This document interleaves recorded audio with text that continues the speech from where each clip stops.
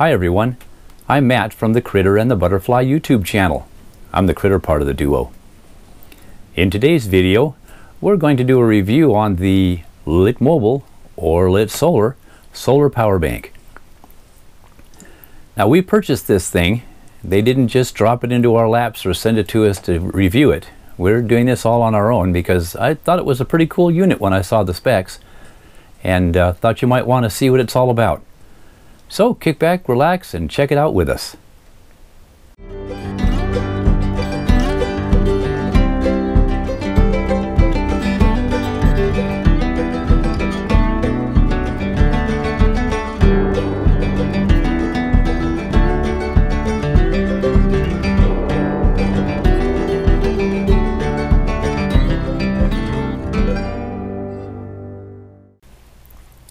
Hi everyone. What brought us to this cardboard box is this little guy here. This is my current USB power bank. I've had it for quite a while. It's about as old as dirt. It's definitely been through it. You can kind of tell by looking at it. It's a little beat up and bounced around once or twice. Well, it's reaching the end of its service life. I used to be able to charge my phone with this thing 4 times, but now I'm getting 1 out of it, 2 if the phone's not too dead. So it was time to retire this little guy, get something to replace him with. So I looked around, saw it was available, went to the different expos and looked around online, and I ended up with what's in the box, which has got lithium-ion batteries in it. Ooh, scary. So we'll crack this guy open and look inside and see, oh, they must really be proud of their packaging because there's no shock absorbing anything in here. There's just the box, which we will take out. Let's put this over here out of the way. And there it is. Now you've seen these things all over, I'm sure. The Lit Mobile or Lit Solar battery pack. So we'll crack this thing open and see what you get. You get a 50% off little card, site-wide. You get a cable, USB-C to USB-C, with a USB-C to USB-A 3.0 adapter. Very nice, very nice. You get the power bank. This thing is huge. And you get a care and feeding book. Care and feeding of the solar power bank. This piece of paper tells you everything you could possibly want to know about the solar power bank. So let's put these things out of the way. And there it is. It's bigger than I thought it was going to be. Definitely heavier. Looks pretty cool though. So let's take a kind of a tour around it.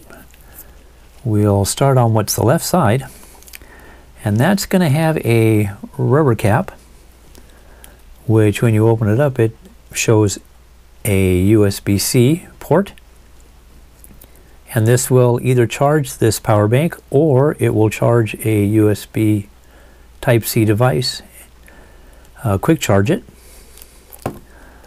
On the end of it we have another rubber cover that hides a USB 3.0, and this will either charge the battery bank or charge a device at high speed, and the USB 2.0 will either charge the power bank or charge an external device at standard rate.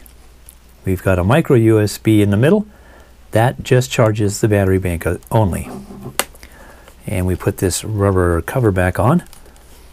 The unit is water resistant and shock resistant. I don't usually drop my stuff. Anyway, it's shock resistant and water resistant.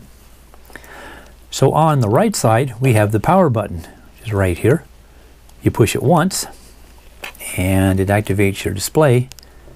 We have 4 blue lights which says it's charged, which is kind of nice. And if I had more light, we would see a green, there it is, a green light, which says it's getting solar power from my super strong, he laughed, desk lights. So there you are. The front got the display and the solar panel. The back has got the magic. What the back does, grab my monitor here, whoops. After 30 seconds, if nothing is attached to it, it shuts off automatically. So we will push the power button once again. Our red light will come on. We'll lay this down. And wireless charging. Will you look at that? Oh my, very cool. It's one of the things that really drew me to it was the wireless charging capability. No wires, no muss, no fuss, no monkey business. Very nice. But there's more. Aside from this being a very nice wireless charging dock, if you push the power button twice, it turns into a light. Pretty cool. It's got some brightness to it. It'll light up a room if you have got no power. Walking around outside, you'd be able to see what you were doing. And if you push this power button one more time, you've got disco fever. Highly annoying, but if you wanted to get somebody's attention, that would definitely do it. Push it one more time and the light goes off. Now again, this thing will stay on for about 30 seconds. If there's nothing attached to it, it'll turn itself off automatically. It's got protection for over voltage, short circuit protection. On the output side, it's got under voltage and short circuit protection on the input side, so it completely protects itself from anything you might do to it that it doesn't like. It also has kind of a cool looking little hole here that you could put a rope through or a lanyard or something and hang it if you wanted to hang it. You could put it around your neck if you wanted to.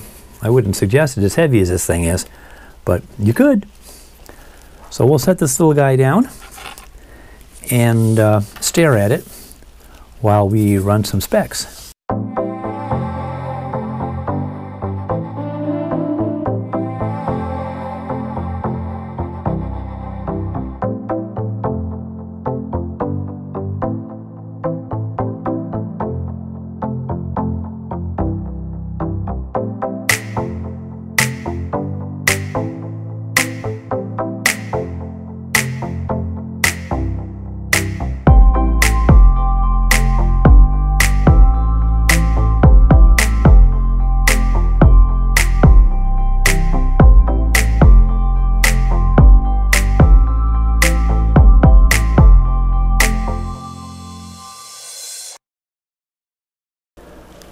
So there you have the specs and the features list.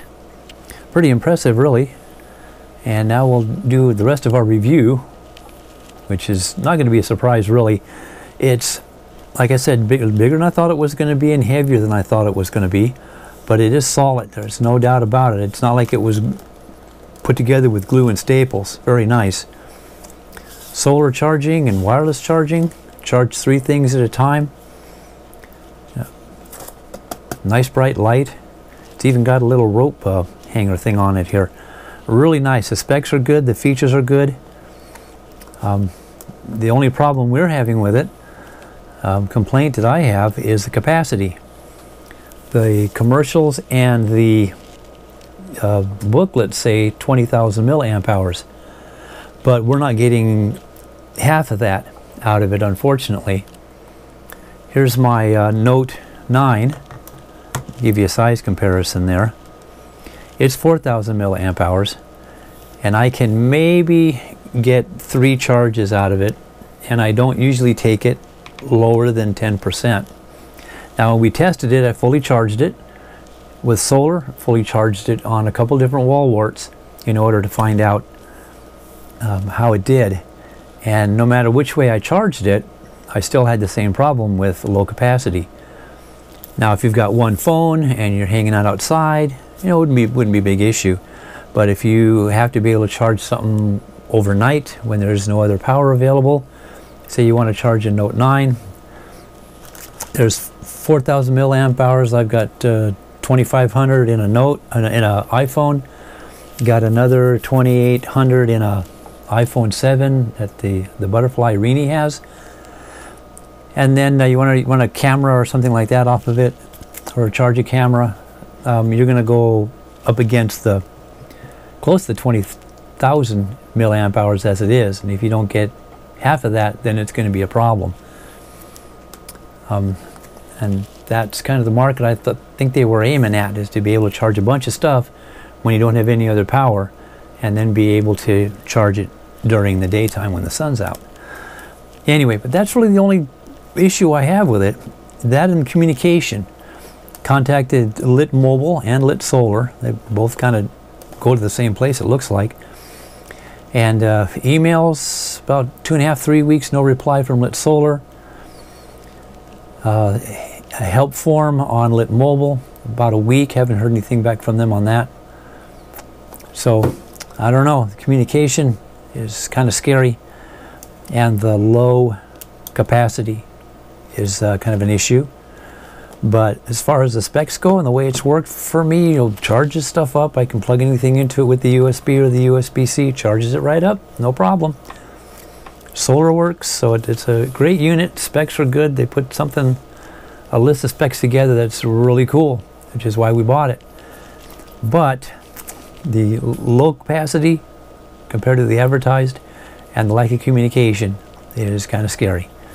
So there you have it. That is our review of the Lit Solar, or Lit Mobile, solar power bank.